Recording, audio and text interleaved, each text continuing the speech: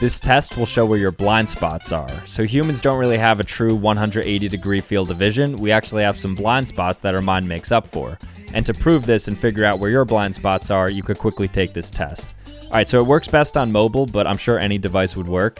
You want to cover your right eye with your right hand, and then with your left eye, you want to look at that plus sign and really focus, and then bring the device in and out until you could no longer see the dot on the left. There should be a point around like 6 inches from your eye in which it totally disappears. After doing that, if you want to check it for the other eye, just put your left hand over your left eye and then use your right eye to look at that circle and do the same thing. All right, let me know if it works.